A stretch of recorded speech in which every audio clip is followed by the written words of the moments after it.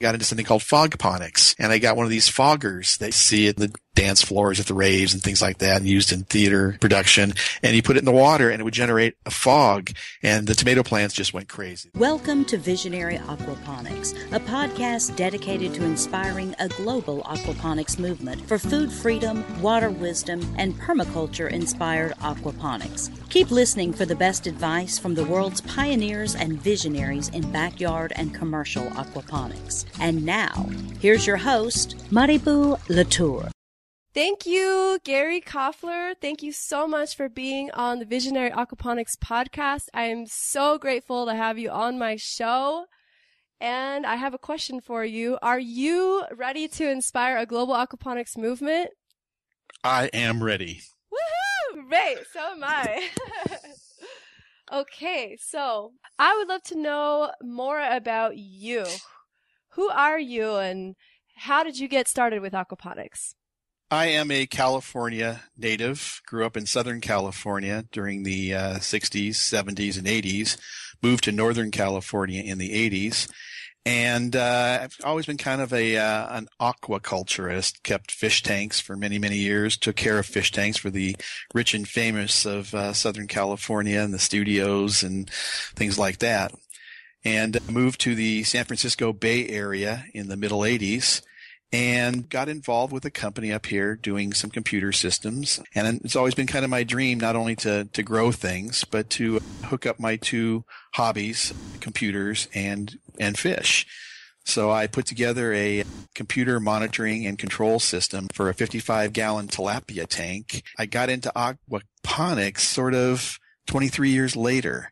What happened was our expert system that was monitoring and controlling the tilapia tank was connected to rules that I had put into it on what it should do given certain conditions in the tank. So one day, my partners and I were standing out on my balcony, and we noticed it was fall, and 3 of the trees outside my office were going dormant for the winter, except for one of them, which had bright green leaves and seed pods, and we're like, what's with that tree? And it turned out that one of the rules that I'd put into the system was to dump 10 or 15 gallons of nutrient-rich water over my balcony to the base of this tree. So I was doing aquaponics 23 years ago, but I didn't know about it. I didn't understand it then. And about 3 years ago, one of my partners contacted me and asked me if I wanted to get back into that. I said, what, computer-controlled aquaculture with expert systems? He said, no, aquaponics. And I said, what's aquaponics? And here I am. Wow. So you got started with computers and in aquaculture, and you discovered how just by accident that when the nutrient-rich water was dumped, it was an amazing fertilizer. That's correct. In fact, at one point I put some of it into a bottle and I was handing it out to people, some of that nutrient-rich water into the bottles and handing it out to people, and they were using it in their gardens to help grow their tomatoes. And as an aquarist, I always knew that you take the water changes that you do and you water the houseplants, and the houseplants love that water. So what are you doing currently with aquaponics? Well, currently my job is as an IT coordinator for a large Bay Area nonprofit. My aquaponics involvement is as a self-ordained aquaponics evangelist. Oh. And I take that from a guy named Guy Kawasaki, who was a Macintosh evangelist back when the PC was dominant to computer and the Macintosh came out. It took a lot of education and publication of information to consumers to understand why the Macintosh was a good choice for your personal computer. I think Sylvia Bernstein actually coined the phrase as well for herself as an aquaponics evangelist. So right now I'm transitioning from the computer world into the aquaponics world because the people that I'm running into, as you call them, the visionaries and the what else did you say about these pioneers folks? And the activists. Pioneers. They remind me very, very much of all the people that I met back in the late 70s during the Apple II days. Same kinds of enthusiasm, dedication, and wanting people to realize this is the place to be and the thing to do. So I decided that being an aquaponics evangelist would allow me to be in this nascent industry and to take advantage of relationships with people that I would meet. So to that end, I've attended 3 conferences so far. I've attended courses given by 3 of the top aquaponics system engineers, John Parr, David Rosenstein, and Max Myers was my first course that I took on aquaponics. And then I've read all the documentation, literature, watched all the YouTubes, and finally realized that the best way to learn was by building my own system, which I ultimately did. Awesome. This whole time, you've gone from aquaculture and computers and automation and everything back into aquaponics and growing your own system. What has got you pumped up about aquaponics the most? You look around now and you see that this might be the right place and the right time to be into this. I've had a history of doing things before it becomes the popular thing to do. You meet resistance, and then you have acceptance, and then it becomes obvious, things like this. I was doing virtual reality back in the 80s, and now 23 years later, it's becoming a resurgent technology, a lot of investment money. The game conference I just went to, lots of virtual reality. 3D printers, I got into that. Drones, the same thing. But this not only, again, feels like the right place at the right time, but it looks like it's got legs, and there's lots of outside factors contributing to what I believe will be its success. Be it the water shortage, be it food security and scarcity issues and food deserts. All these things are combining to make this what I think is going to be a super, super large opportunity for everybody. Definitely. The biggest reason for me why I've gotten into this is because of drought and water scarcity. And, I live in Santa Fe, New Mexico, so water is a huge issue, and learning how to farm in the desert is an issue, and food deserts and places without nutrition and people who have diabetes and obesity. I mean, these problems can be solved if we had more access to organic, fresh foods without worrying about how much water it's taking. And there's definitely, less labor involved, especially when you talk about automation and how you can set it up with computers so that a lot of the work is done for you. And certainly a lot of that work is being done in Arizona at the Closed Environment Agriculture Center. New Mexico, Arizona, you're used to having these kinds of water shortages. Here in California, though, we've been asleep at the wheel on this one. And in fact, just a couple days ago, NASA released some footage and some information from their data that California could run out of water in 1 year. Oh my gosh. Yeah, that's huge. This is huge. This is such a huge deal, and the world needs to change the way that we do agriculture. We're just diverting water from rivers that are drying up and pumping them into really inefficient agriculture systems. Aquaponics is so perfect for inner city, rooftop, indoor, or school-grown gardening systems, where you just have so much more control over the amount of water that you're using. And, in your experience, how much water have your systems been able to save compared to what you would grow in the ground? Well, let's talk about the systems that I'm familiar with. And it's only because last August, I was given an opportunity to help John Parr and Sundown Hazen, the founders of School Grown in Half Moon Bay, build a model system, a demonstration system that John had designed that includes both deep water culture and wicking bed and a large tank full of sturgeon. It's only been operational now for 6 months, and I don't know that they have the exact numbers, but certainly it seems that the numbers that we hear about, better than 90% savings in water use, seems to be correct. I know I visited a trout hatchery down in Southern California, and they're drawing water from the aquifer, and nearby farms have got those sprinklers just spreading water into the air as they water crops, and they just flow through system going out into a creek, which is home to just all kinds of wonderful birds and plants and fish before it heads out to a watercress farm.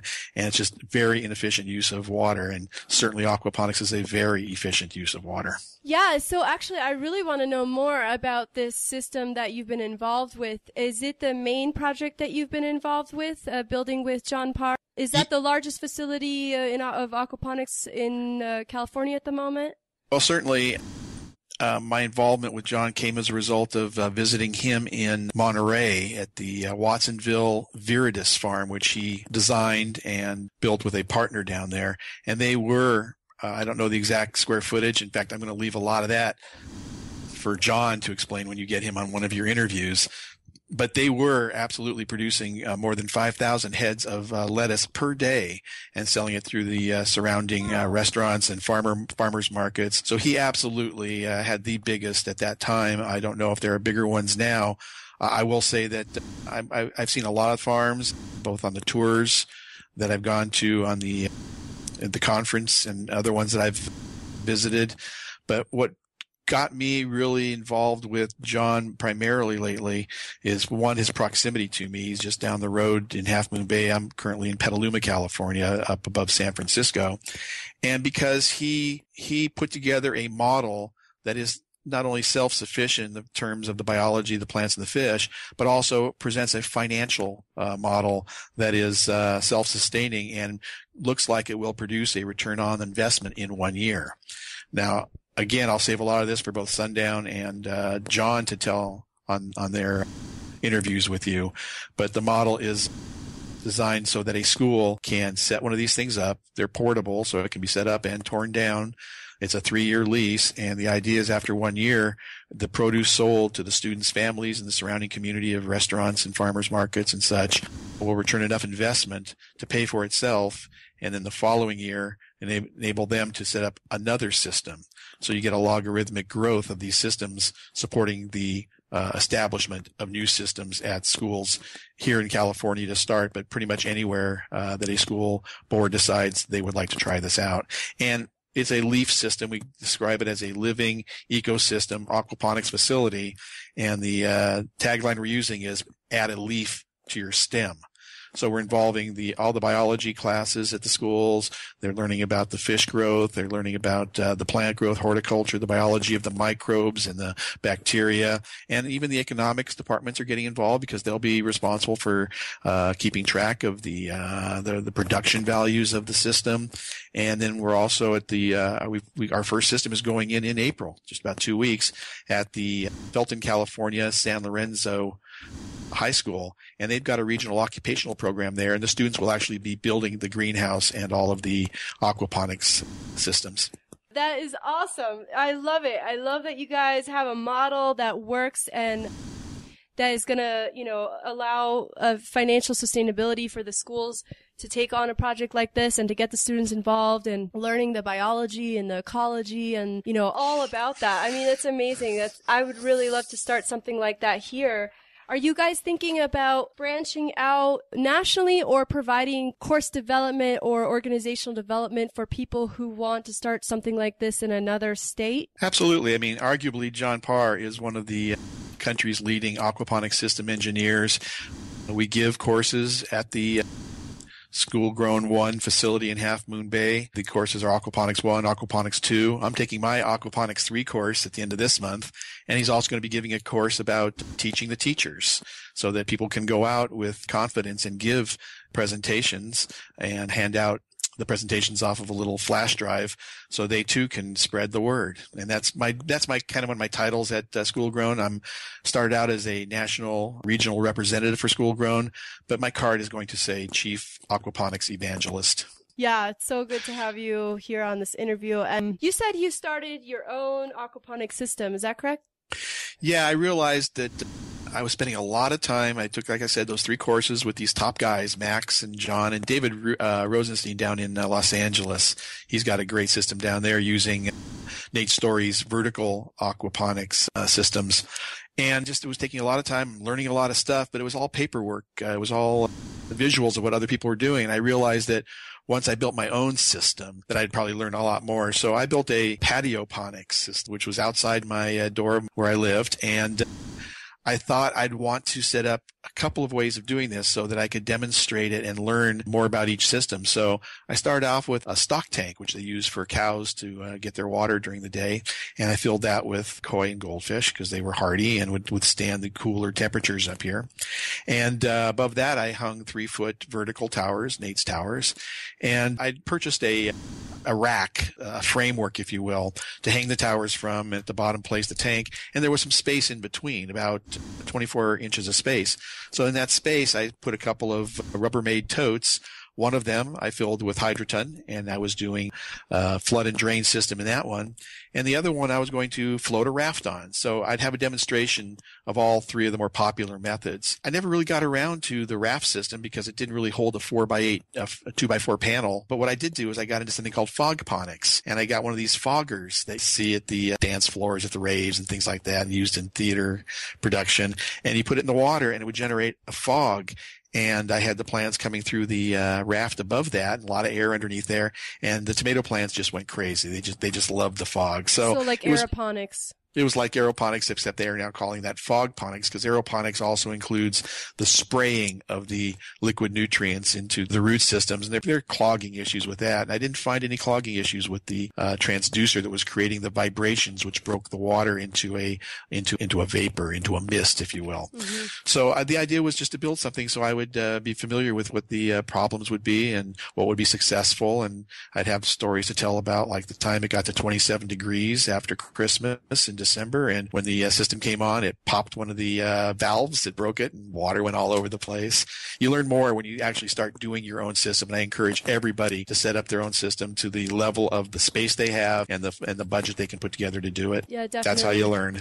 Yeah, that's how I'm learning too. I mean, I'm designing my own passive solar greenhouse here that's going to be impermanent. It's going to be something that I can move. So it's really testing my design capabilities because my criteria is so limited. It can't be permanent. There's no concrete foundation. I have a limited budget. I need to be able to move it when I'm moving to some other house.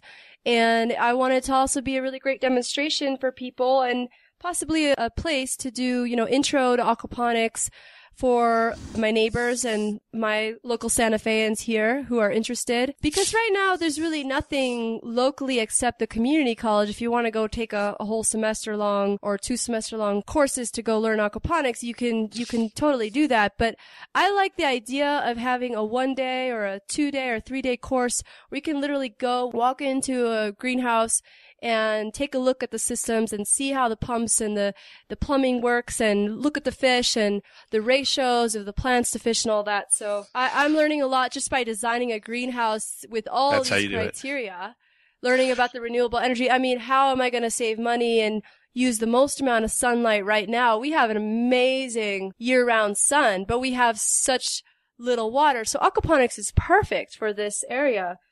One of the first lessons I learned this from David Rosenstein's class, is there really are no experts in aquaponics because it all is dependent. There's so many variables. It's all dependent on where you set it up, what your water is you're going to use, what water source is, what your plants are you're going to grow, what fish you're going to grow, how the plumbing is going to work, what your natural resources are for actually building the system. Are you going to use maybe solar, AC or DC pumps? There's just so many variables that there can't be anyone that says this system will work for everyone.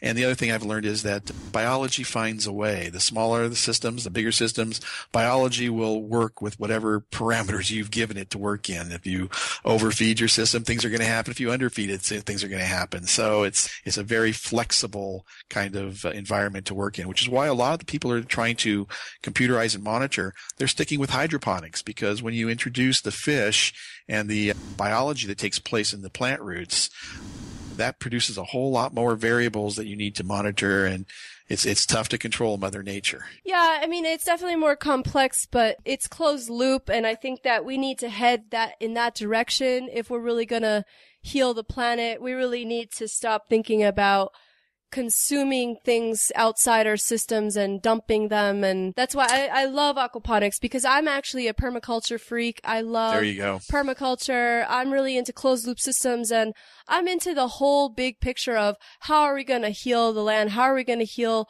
Mother Earth and our river systems and all that? And one way that we can do that is at least by stopping really inefficient agriculture practices and replacing them with holistic land healing practices, like growing more trees and preserving our water sheds, and definitely aquaponics, using aquaponics to grow more of our annuals instead of using our landscapes to grow annuals, which could really be growing fruit trees and all kinds of trees that will last us hundreds of thousands of years without any human input. I think that's where we need to go. And this is certainly Max Meyer's mantra, and he recently gave a seminar, which I would encourage all of your listeners watch. You can come up with I don't know if you saw it or not, but you can come up with a link for that. Mm-hmm. Yeah.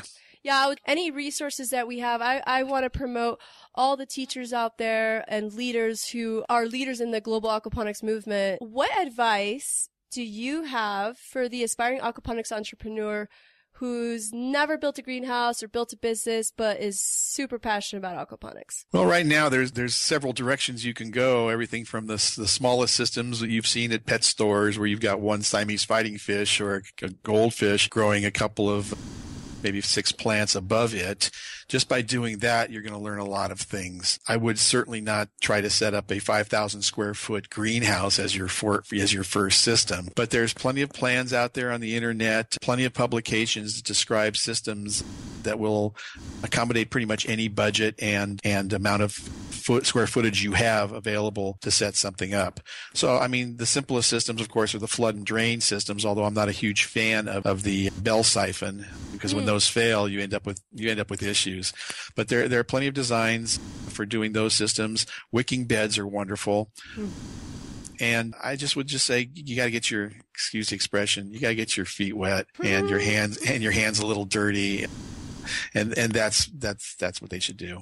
Yeah. Definitely. That's number one. There's too much theory and too many videos out there to get distracted by. You just gotta pick something and start designing and building it. And of course, there's the standard book. Sylvia Bernstein's book is really good. There's some really good official type videos that are out there now from the U.S. Department of Agriculture and some of the regional aquaculture and agriculture. There's pretty much go over all the basics of what they need to know before they set up their own system. So how do you close the loop or go beyond the production of food and medicine to produce or harness some of those other elements in your systems, if you do? That's an excellent question. And that is something that John has always been striving to do from two standpoints. One is to make the systems as simple as possible, and the other is to provide that economic viability. So to that end, a lot of his system design has been oriented around capturing outputs of one system and making them inputs into another system. Again, that's Max's mantra as well. To that end, he's formed an association with a project called Soliculture that was developed between a partnership between NASA and the University of California at Santa Cruz. And they've developed a solar panel that actually covers half the greenhouse. And not only is it capturing sunlight and turning that into photovoltaic energy, but the coloration of the panel itself only permits the certain light frequencies that the plants require to come through the panel. And the other higher wavelength frequencies don't come through. And those frequencies are generally associated with the heating of the greenhouse. So it keeps the greenhouse a little cooler. The panels are not on the entire rooftop, so that in the morning when you want your greenhouse to warm up, the sunlight is coming through the clear panels, the clear glass panels, or the plastic film that's covering the greenhouse. So he's looking at that as a way to help bring down the energy costs, and certainly if you use DC pumps to move the water around, or he's now also looking at air pumps, because air pumps can be real valuable. Glenn Martinez in Hawaii has shown how air pumps can move a lot of water for a very low energy requirement.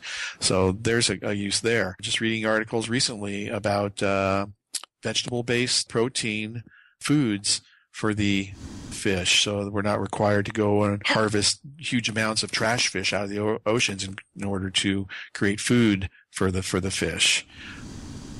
Obviously, composting is big in our plan at School Grown. All of these things are very permaculture inspired, and let Mother Nature do what she's been doing for millions of years. Yeah, I love that. Aquaponics is so young that we're still developing ways to improve the systems, even as they're so efficient. When combined with these other renewable energies, it is like the supreme, most efficient type of growing system. Seems that way to me. Yeah. I'm really interested about the airlift pump. I was studying Glenn's work as well. Do you know much about that, about the airlift pump? I do not. I have been at two of the conferences, the Denver conference and the Tucson conference, as well as the one we had here recently in San Jose, where he gave demonstrations. And it's so simple in its operation, but watching him demonstrated it. He's like a magician. And I feel like I have to watch it 2 or 3 more times to really get an understanding of what he's doing. And there again, in your show notes, you should probably list a video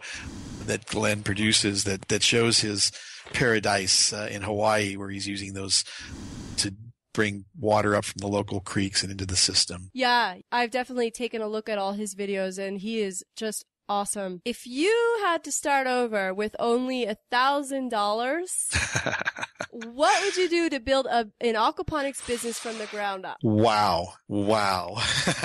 Tough one to answer, because my primary interest in doing aquaponics has been to evangelize it, because like my previous career as a computer software developer, I realized that learning how to program myself and taking the time to program a product take longer than if I were to hire 5 or 6 programmers to write programs of my design or our mutual design. So I kind of felt the same way about aquaponics. I wanted to associate with somebody that had experience doing this. So the $1,000 that I had was originally used to go out and learn from those people at the courses and attend the conferences and get as much information as I could to build a small system myself. But I have a picture of myself holding up a strawberry from my patioponics system that was doing vertical and deep water culture and fogponics and had all the fish in it. And I spent about $800 to build that. And I held up my first $800 strawberry, but I learned a lot from doing that. So I think that's what I would do, is I'd go out and buy a stock tank and invest in some of those vertical towers, try those out, build a bed of gravel or a wicking bed and get some fish and just do it. Just the best you can do from what you learn by what you read and what you see on the internet. Mm-hmm. And so if you were trying to make money with a small system like that, what would you say are the top 3 crops in your experience in your local market that have really proven to be really financially sustainable for a business, for an aquaponics business? Well, again, Viridis was growing all sorts of lettuce crops, and that seems to be the main crop that these aquaponics farmers are concentrating on, because they're just floating in the rafts and they don't require a whole lot of attention, and they return a pretty good return on investment because they seem to taste really good, and they don't have as many disease and insect issues as field grown crops. Basil, they're growing those. I haven't looked into it a lot. As I told you, my background is really from the aquaculture side of things, so I'm more the fish guy, and I'm learning now more about the plant side of things. But originally I was drawn to the idea of the microgreens. They seem to draw a fairly large return on the investment for markets that want to sell these tiny sprouted little lettuce and other kinds of vegetables in a very early stage of growth. So you're doing a pretty quick turnaround because they're not having to grow a full 30 to 45 days like a full head of lettuce might require. Mm-hmm. There's other specialty crops. I know one of my friends has asked maybe wasabi. Wasabi goes for an incredible amount per pound. I'm not sure how well it's going to do in aquaponics. So you really have to, that's a tough one. I haven't done that myself yet. I haven't investigated which crop does the best return on investment for the amount of time and energy and resources that have to put into it. When you get John Parr on your interview, I'm sure you'll get the definitive answer from him. Thank you. And also, if there was one aquaponics grower or mentor you'd want to spend a week with to learn from, who would it be? John Parr. John Parr. Did I take a long time to think that? I had occasion to meet Dr. Ricosi in the lobby of the Sheraton Hotel in Denver prior to the evening of his keynote speech. And I recognized him even though he was in his flip-flops and shorts and a Hawaiian shirt. And I said, "Excuse me, but aren't you Dr. Ricosi, the rock star of aquaponics?" He then quoted that encounter that night in his keynote, and apparently that name has now stuck. It's either the rock star or godfather of aquaponics. And as many of your listeners may know, Dr. Ricosi is the guy who started aquaponics system in the University of the Virgin Islands. Mm-hmm. And he quantified all of the activities of the system that he produced. And it's become sort of a standard system that most aquaponic pioneers have used to set up their systems. And people have made various modifications, the friendly system and green acres and all those guys. And again, depending on where they are and what they're growing and what their resources are, they've made these modifications. But even though Dr. Ricosi, who's semi-retired now, certainly started all this, he himself acknowledges the fact now that there's been a lot of advancements now in the field in the years since he did this back in I guess it was the 70s maybe, I don't even know. And I feel that John has certainly embraced the gathering of the most efficient ways to try and do this that maximizes the yield of your plants and minimizes your losses. And my long-term goal is to capture the expertise of someone like John into a computer monitoring and control system so that somebody doesn't have to do the 3 years of research and watch all the videos and go to all the conferences and the seminars that I did in order to find some success by being guided through a process that's tailored to what it is that you want to do, what you want to grow, where you're going to do it. And so in the future, I don't know how far down the line, I'll have a John Parr in the box, and people will be able to buy that along with their supplies to grow an aquaponics system up from scratch. That's my long-term goal. Where do you see the future of aquaponics going the next 20 years? Oh, wow. If someone had asked me in 1978, when I got started in the microcomputer business, what would be happening in 20 years, and now it's almost 40 years later, and certainly some of the things we imagined back then certainly have taken place. Artificial intelligence, voice recognition, all these wonderful virtual reality technologies are just now starting to emerge 40 years later. I would like to see what happened maybe, 10 years ago, that Philips produced a prototype of a system that you would have in your kitchen. And I think I even watched something just last night about a future where you would grow all of your vegetable requirements in something the size of a refrigerator. And there will be systems that'll be growing vegetables within the store that you're shopping at. So they're not being transported and utilizing fossil fuels to bring them in from great distance and requiring them to be sprayed with gases so that they can maintain a freshness by the time they hit the stores. I think those things are going to happen. I think we will have better definitions of what's required for aquaponic systems for whatever location and resources you have to do them in. And that's, again, my goal is to be able to do that interactively. What kind of plants do you want to grow? How big's your system? Where's your water coming from?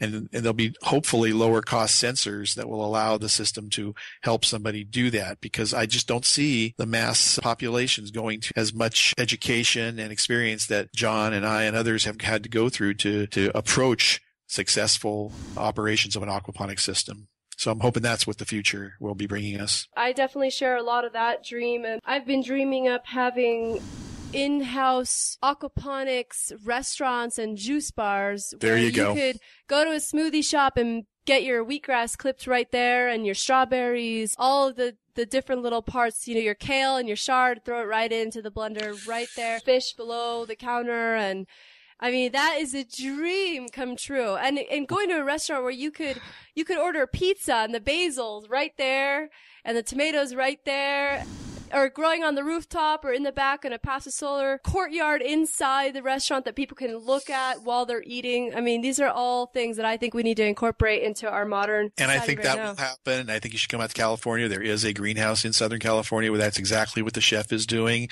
You sit down at the table, the waiters go and take the orders, and they walk nearby 10 feet away, and they pluck the greens necessary for your salad. I know all of the plants and vegetables that I want to grow are the ones that will help me make my omelets in the morning and my salads at night and my kale chips for snacks. So that's my concentration see, again, I started in the computer industry where it was all commercialized, huge mainframes. And then the Apple II came out. My friend Steve Jobs created that, and you had personal computing. So yeah, I want to see personal aquaponics. Yeah. All right. Well, I think we're on our way, and we're definitely, we're at least sharing the vision. And I think some people are going to be smart enough to do this. They're going to take this idea and run with it. Hopefully we can train enough teachers out there to do this kind of work. So that's my goal. And as an evangelist, aquaponics evangelist, that's what I am promoting. That's what I am encouraging, and that's what I will do myself.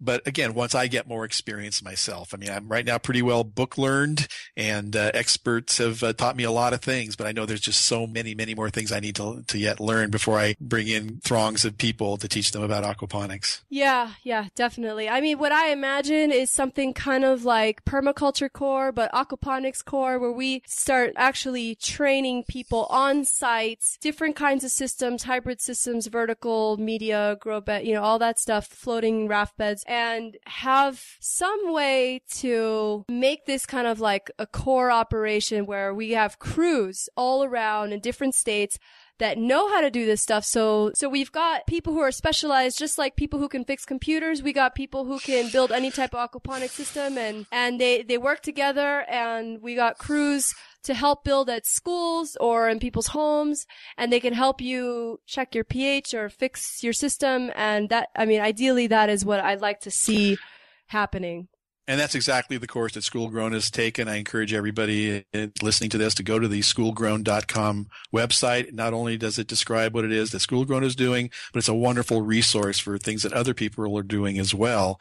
And we are developing crews that can go out and do this, and as well as teaching the students who are installing these on their campus. So when they go out after schools, after they graduate, they can go out and do this themselves and start their own little business to do this.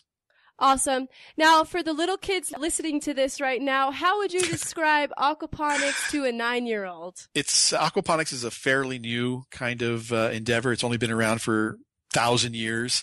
The Chinese discovered that if you dug a hole in the ground, you filled it with water, you put some fish in there, and you fed the fish, within a couple of weeks, you'd notice that there were plants and things growing around the edges of that hole in the ground filled with water, this pond, if you will. And that was happening because the wastes from the fish, from breathing and excreting the ammonia, was being converted into fertilizers for the plants around the pond. So what the Chinese would do is they would take their buckets and bring out some of that water and take it over to their crops that were growing nearby. What aquaponics is today is pretty much that simple system. We're replacing the buckets with pumps, and we're trying now to find out a better understanding of the processes that take place in that pond so we can harness them to grow more plants, more healthy plants for people.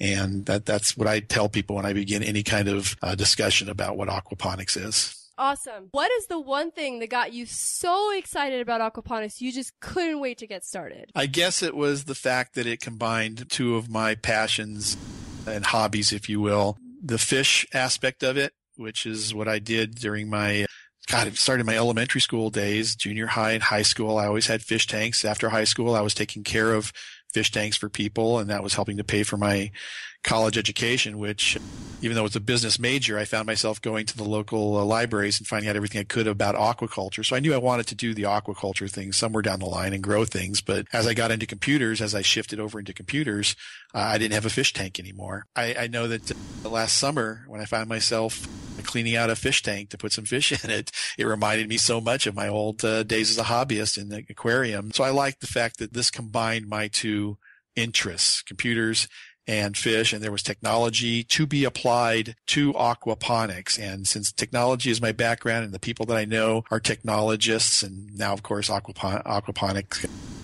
we call them aquaponds? Aquaponists? Yeah. Aquaponds or aquaponicists? I don't know. It's too much, but aquaponds, I guess. Yeah, but the favorite one I've heard recently was what, an aquaponic goddess? Me. Yeah, you. That's my name. Aquaponics goddess. Aquapotis is what I call myself. Aquapotis, that's what I heard. Aquapotis, yes. That's the name I invented. As soon as I realized that the people that I was meeting were just like the people that grew the industry, the microcomputer industry, almost 40 years ago, that's when I really wanted to jump in. And when I realized that there's going to be pH to be measured, there's instruments for that, dissolved oxygen. I used to go around to aquarium stores and take water measurements for them to help them better display and maintain their aquariums at the retail level. So I had a Bosch & Lomb mini spectrophotometer, which allowed me to do carbon dioxide measurements, pH, ammonia, nitrites, nitrates, phosphates, sulfates, calcium, hardness, all these things. And that was just, I love that kind of stuff. My retirement years coming up to be able to do these kinds of things. I'm doing physical work in the greenhouse, not as much as some of the younger guys are doing, but I'm also helping to direct some of the work, and I want to be able to do that with the kinds of crews you said will be available to set these systems up. So if I'm not monetarily successful and make a fortune, which I'm not looking to do, I'm eating healthier, I'm discovering new tastes. I don't know if you're familiar with ice lettuce, not to be confused with the ice plants you see growing on the roadside, but ice lettuce from South Africa, an amazing vegetable. Every time I go to the farm, I have to pick some leaves and put them in my mouth, and they're supposed to taste like bacon when you roast them, and they've got a salty taste to them, and they're an amazing plant.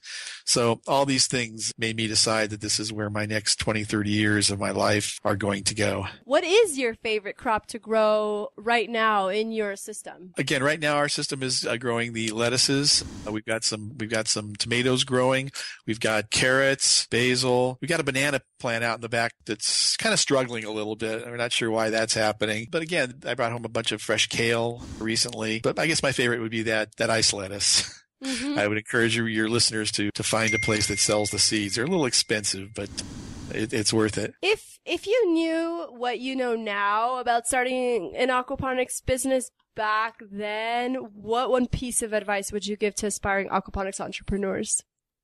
Well, again, even though I alluded to the fact that the model that School Grown has built and is working with right now looks to be self-sufficient after about a year, its return on investment. One thing that any project requires to start up would be some kind of initial capital. I mean, it's like you drill a hole to get to the water down in the ground, you install the pump, and you either start hitting on the lever to pump up the water or turning on the pump to bring up the water from the ground.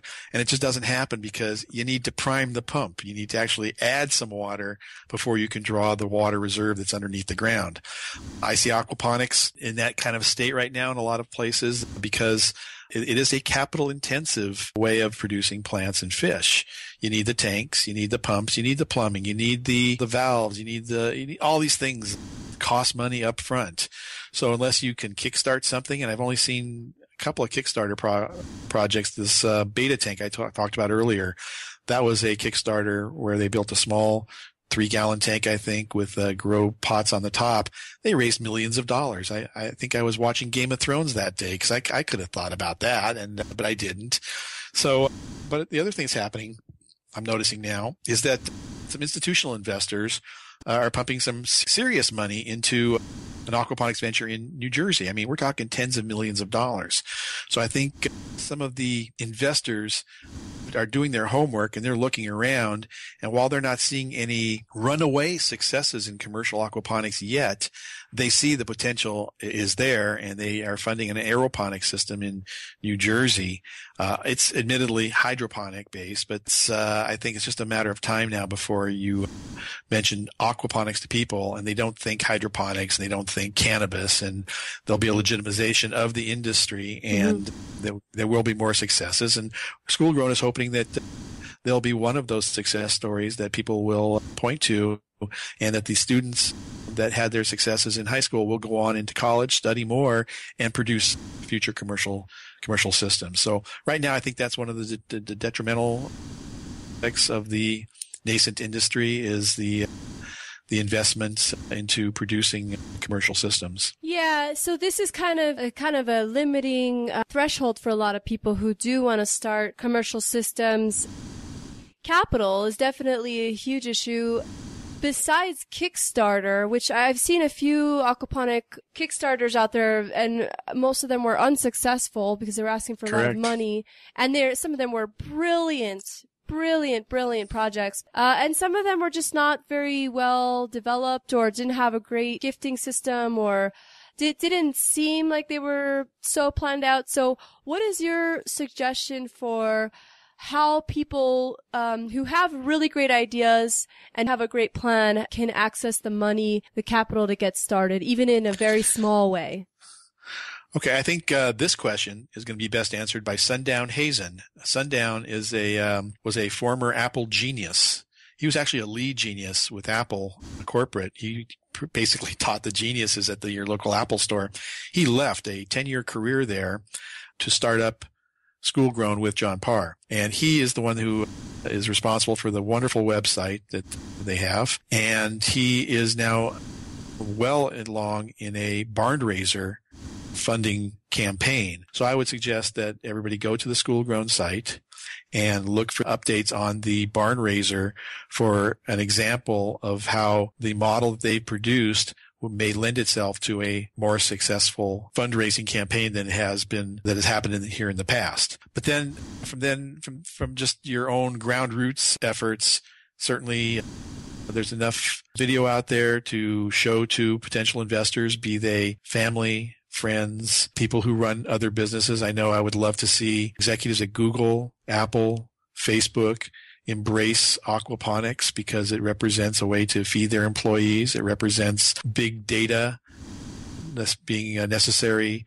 to gather all of the information about being successful in aquaponics and then processing it in a way that you can use that big data to come up with a strategy for your own particular system that you'd want to build. Google's chief engineer is a man named Dr. Ray Kurzweil, and recently his newsletter published an article suggesting that the future is about big data. The future of agriculture is about big data and something he calls ag bots. And these agricultural robots are actually currently wandering the fields, agricultural fields in Australia, and with their sensors, they're able to ascertain all of the necessary environmental factors for high yields of plant growth. They can identify weeds from the plants and actually remediate and get rid of those weeds, add particular kinds of nutrients immediately directly to the plant that they're currently observing. So if they sense a little bit of an iron deficiency, they can apply those remediation minerals to that particular plant because it was grown in a particular area of the field that wasn't perhaps getting its full nutrient component to grow, and then it moves on to the next plant.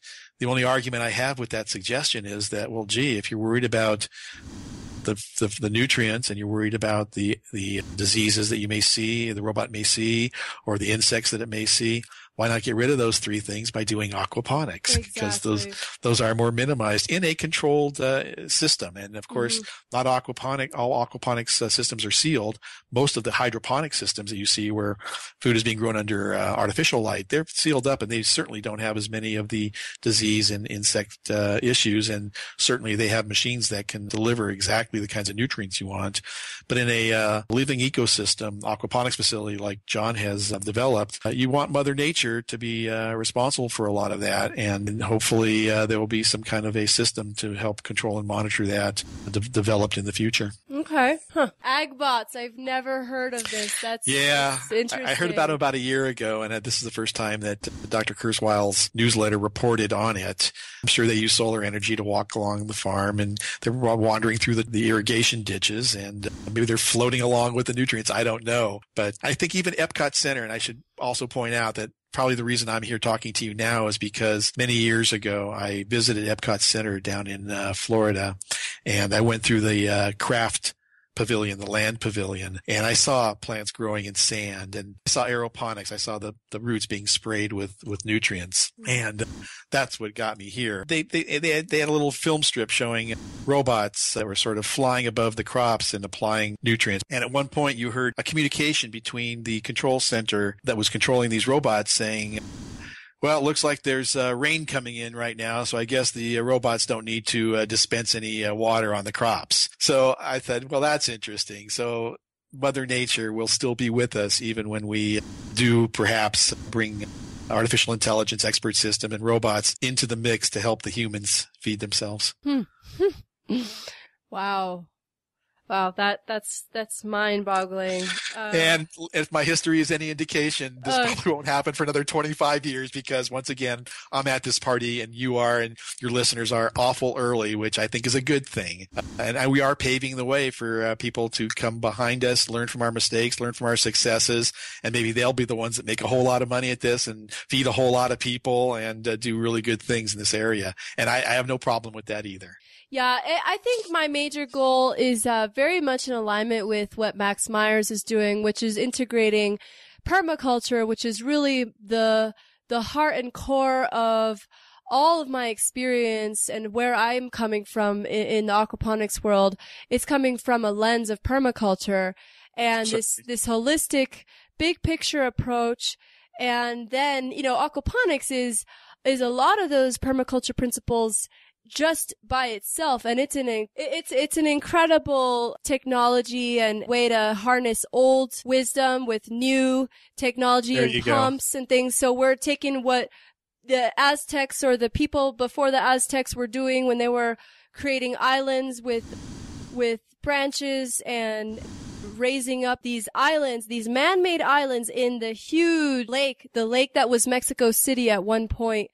And basically farming with canoes and growing the plants on these islands, these man-made islands. And I mean, that's the origins of aquaponics. I'm sure aquaponics was practiced in a lot of different cultures, like you said, the Chinese. And I'm sure a lot of people realize the edge effect, which is a permaculture term for when two ecotones meet, or ecosystems meet, like a forest and a valley or a river and a forest. You have more biodiversity on the edge of that than you would in either ecosystem. And that is what aquaponics is doing. It's designing like a river, growing fish and plants with river banks, but we're doing it through, media and rafts and vertical. I mean, we're recreating it, but we're using nature as our template, and we're using permaculture principles that we found from nature that work. And so I'm thinking, well, okay, now how do we integrate that even on a more macro level in the landscape and healing the landscape with our overflow, with growing trees, creating tree nurseries so we can plant them in the ground later. I have soil remediation. Yeah, all that stuff. Like, I want to learn holistically how we can apply aquaponics on a grand scale, on a macro scale for healing the planet and healing, nutritional deficiencies and cultural, economic, socioeconomic problems that we have by having more access to organic, fresh foods using less water. And that's the biggest picture right there. Well, and scaling is the big issue with aquaponics, certainly from the smallest units that has its own particular benefits and issues to the large commercial scale units. I mean, there are aquaponic growing greenhouses in Dubai in the middle of the desert that have the scale is humongous. And where do you want to be in that? You just want to have a system in a cul-de-sac in a neighborhood where you're sharing the output of your carrot aquaponic system with the output of the next guy's basil aquaponic system. There's lots of ways of implementing this to benefit of a small community to a large city to the world. And aquaponics has a place, I think, in all three of those domains. Yeah, I would say, we can take the same old conventional agricultural principles that are leading the world right now, and that is monoculture, or we can use aquaponics in a revolutionary way to create more diversity in our food choices, which is really where I see it going. I know it's easy to produce, thousands of heads of lettuce, but we need lots of kinds of crops. We need crops that a lot of people aren't growing. We need heirlooms.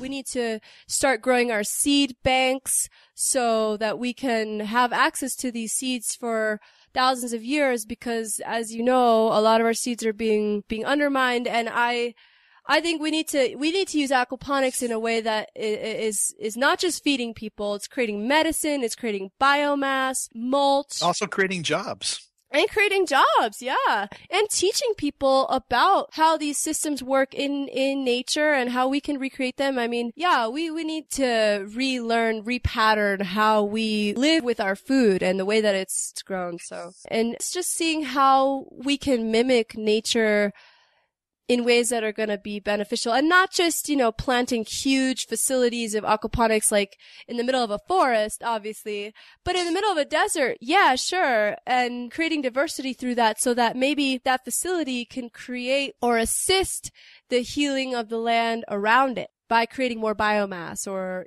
more like things like comfrey that have so much biomass. They grow so fast that you can just harvest it from the system, put it on the ground, mulch the ground, and let the ground heal. You're preaching to the choir here. Hail to the kale.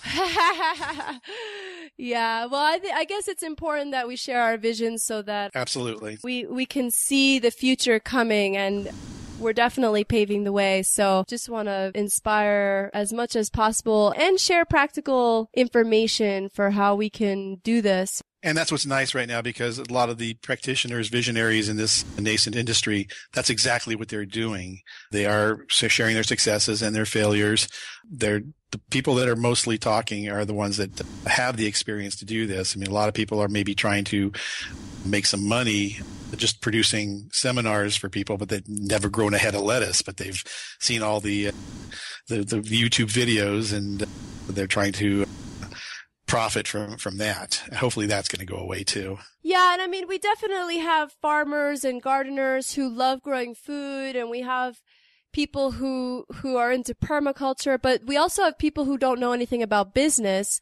And so I want to fuse the different interests here. We have people who do want to grow food and they don't know how to start a business. And we have people who know how to start a business and know how to automate systems, but they don't know about plants, or they don't know how to set up a farmer's market or set up a school organization. I mean, so we need to collectively harness these different specialties. Multiple disciplines, multiple disciplines, so that we can create the school organizations that are going to have the aquaponic systems and get the green thumbs in there, learning about how to do it with water, and then teaching other people how to do it because they're passionate about the growing part. And we got people who are the builders, who are really interested in the greenhouse and the renewable energy side of things and how to make it passive solar, and people who know the business side and the financial side of how to make it into a commercially viable business or a financially sustainable business for an organization. Well, we're certainly at the beginning stages of all those things, and the more that's talked about, evangelized, and shared, the quicker it'll happen and the better it will be. Do you have any more jewels of inspiration, Gary, that you'd like to leave our Visionary Aquaponics listeners? Boy, again, my biggest urging would be to get involved, either do it yourself or find an aquaponics farm and do an internship. There's something called the Woofer program. Are you familiar with the Woofers? Absolutely. It gives you an opportunity to go to work on a farm and learn by doing. And then if you get a chance to attend a course given by somebody that's been vetted as somebody who really knows their stuff, they've done this before, I'd attend those kinds of talks. Those are being given regionally. There are user groups, which again reminds me just of the 70s when there was computer user groups. This is happening now in aquaponics. I would attend those and ask people questions there. Again, just do it. You got to do it. You got to get some money together and get something to hold the fish, something to hold the plants, something to move the water, and do it. Yeah, I think one of the things that I think we aquaponicists or aquaponic visionaries have trouble with is finding other people like us nearby who we can network with. So I really think that as part of this vision to grow a global aquaponics movement, we need to also grow our networks and have more people, person-to-person contact with other people who are professionally successful teaching it and also learning it or growing school organizations and things like that. So the more we network, the more we can empower other people who are just starting out to really get in the game and start where they are at their local school or in their backyard right now. And certainly I've noticed just recently a couple of things. One is that the interest in aquaponics is growing in Google. The trend is going up. I've noticed that there are lots of forums, aquaponics forums, that you not only can interact with these experts, but you can read back and search for issues that you might be having and find out how they were solved. And along the lines of what something you just said, this has been in the last week I've discovered this. There's actually a map now, a Google map, which shows where aquaponics facilities have been set up and what they are and how to contact them. And all I can see happening is that map is getting more and more populated as time goes by, so that people will be able to find these kinds of places in their local areas. Thank you so much, Gary. You've been a wealth of information and inspiration. My pleasure. Come visit School Grown when you're out in California next, and I'm probably going to see you in Texas at the next Aquaponics Association convention. Oh, I'm so there. Thank you for listening to the Visionary Aquaponics podcast. To learn more about aquaponics, please visit our website at www.visionaryaquaponics.com. There you'll find more strategies, tips, and tricks to get you started in your aquaponics journey.